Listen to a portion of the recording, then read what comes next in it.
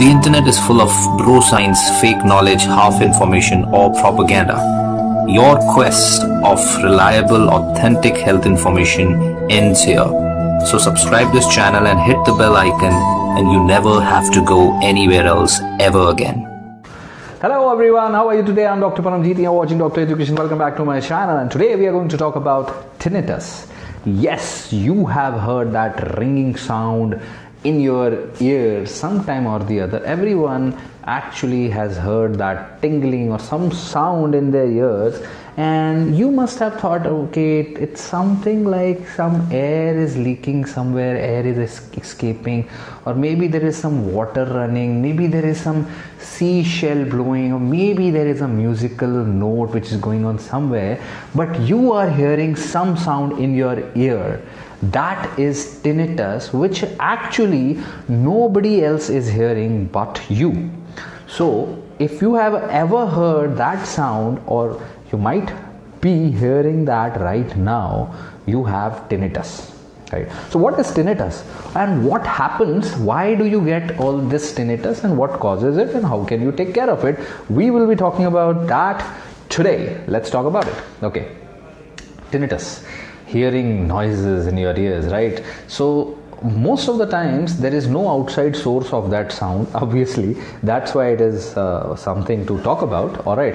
And this ringing in the ears, like I said, it can be blowing, a blowing sound, roaring sound, buzzing sound, hissing sound, humming sound, whistling, or a sizzling sound. Right. So it might be soft, it might be loud, and you might feel a lot of things about it, but it is there. And it is very common, and everyone notices some at least a mild form of tinnitus once in a while, and that's can last over a few minutes. Sometimes it can be triggered by a tight slap or something like that, but it happens, right?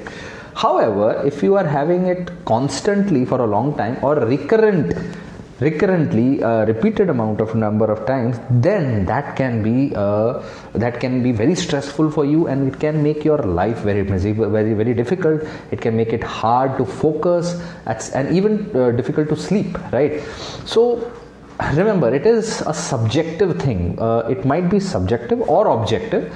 Subjective means that the sound is only heard by you and only you. Objective means that a sound which is heard by you as well as by somebody else, like an examiner using like a doctor using a stethoscope near your ear or your head or neck. In that case, that sound might be heard by a doctor as well, which in that case it is objective. Yes, it is objective, means there is something which is causing that sound inside, right? So what are the causes, right? That's the important question. See, many times the cause is unknown, that what is causing this sound, but the symptom tinnitus can be present because of some actual reason. What reason? Like some ear problem. What ear problems? Number one, ear infections.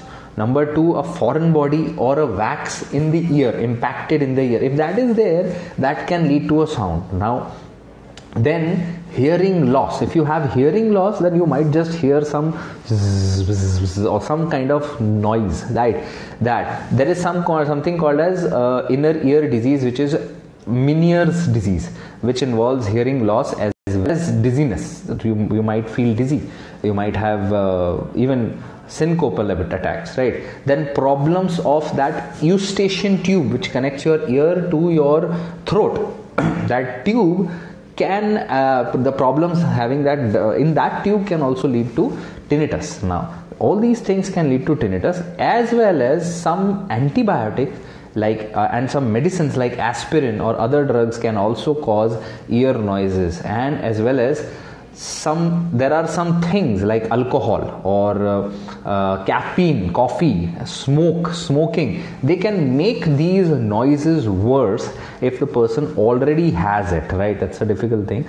And sometimes tinnitus is actually a sign of high blood pressure also, or maybe an allergy, or maybe even anemia, low blood, right? Low hemoglobin. This can be a reason. And Sometimes, very rarely, it can be a sign of a serious problem like a tumor or a aneurysm. Aneurysm is like swelling in the blood vessel somewhere, right? In the blood vessel. All right. Then there are other factors which can have more risk factors of tinnitus, like TM joint disorders, tympanomandibular joint disorders, diabetes, thyroid problem, obesity, and head injury. If you have these in the past or you have them, then it's possible you might feel tinnitus once in a while. And it is a common thing for war veterans to have tinnitus, or older adults in the age past 65 or older. They might have more common occurrence of tinnitus. But children can also have them. Children can also be affected, and especially those children who have some or severe hearing loss. So what can you do? What can be done? Obviously, see, most commonly tinnitus is noticeable when you go to bed at time, because obviously surrounding is quieter, then you actually notice the sound. So to mask that tinnitus and make it less irritating, a background noise can be used, right? So what can be used? You can use a white noise machine, that is white noise machine, which can mask the tinnitus, so you can sleep and you can get your rest, because it can be very difficult for a person who has continuous tinnitus to sleep, right? Although it won't kill you, but not resting will definitely make some damages, serious damages, right? And then you can run a humidifier or a dishwasher or something like that, so that noise can actually mask this noise, right? So what else can you do? You can actually prevent tinnitus. How can you prevent, or you can take care of yourself? First thing, obviously, you can learn how to relax, learn ways how to relax. Stress is one of the big causes of which increases tinnitus. So whenever you feel stressed or anxious, you can go for yoga, deep breathing, relaxation, exercise, sleeping, eating, drinking water. All these things help. Avoid things that make tinnitus worse, like alcohol, caffeine, smoking. Obviously, enough rest is important. Sleeping is very important, and you need to try to sleep with your head propped up in an elevated position. So you keep 1 or 2 pillows below, right? Propped up head, propped up, right? Propped up that way, head. So this basically lessens the head congestion and can make the noise less noticeable, and you can protect your ears and your hearing from further damage by this particular thing. Then if you have you can wear ear protections like plugs if you need them, right? And then you can actually play some noise around you while sleeping. That can help. And if at all you have a head injury, history of head injury, if the noise is or the symptom actually increases, you have dizziness, feeling of imbalance, nausea, vomiting, then you have to go to the doctor, right? You have to go to a ENT specialist for further evaluation for finding the reason of that particular thing. Like I said, there can be reasons, right, which can be corrected, right? And if there is an unexplained ear noise that bothers you, even after you have tried all these things, you can still go to the doctor.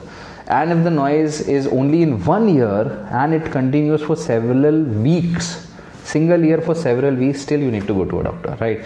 That is important. And the doctor will do a few tests. Obviously your hearing loss test, audiometry will be done, both the ears. Your CT of your head will be done, MRI can be done, angiography might be done for your blood vessels. Obviously ear examination will be done, and the treatment is to fix the problem if it can be found, obviously. So evaluation is needed to find the problem, but the objective is to make the symptom go away. And if it can be done just by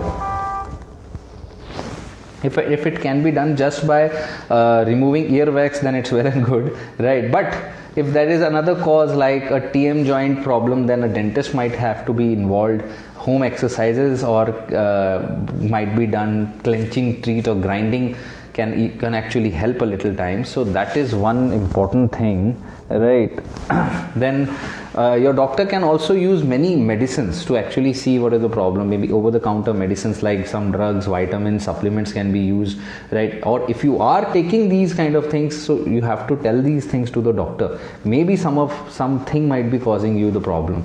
And tinnitus can be relieved by a few medicines which are available in the market. So your doctor will give you that medicines, and but to remember, no drug works for everyone. So it would be a trial and error kind of a thing.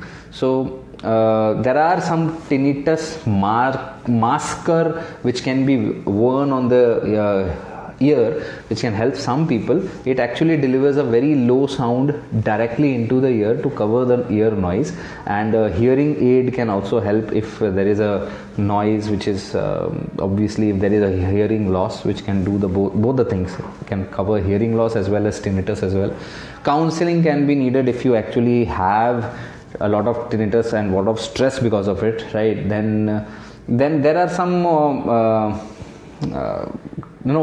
other methods which are available, alternative methods which are not proven yet. So you should not go for all those methods which are propagated on the internet. So make sure to talk to your doctor. If you have tinnitus, the best doctor for you is an ENT specialist, right? ENT, ear, nose, throat specialist. So that's all of the information you need about tinnitus, about noise in the ear buzz, which is also called. So make sure to share this information. I'll see you next time. Stay connected and stay healthy.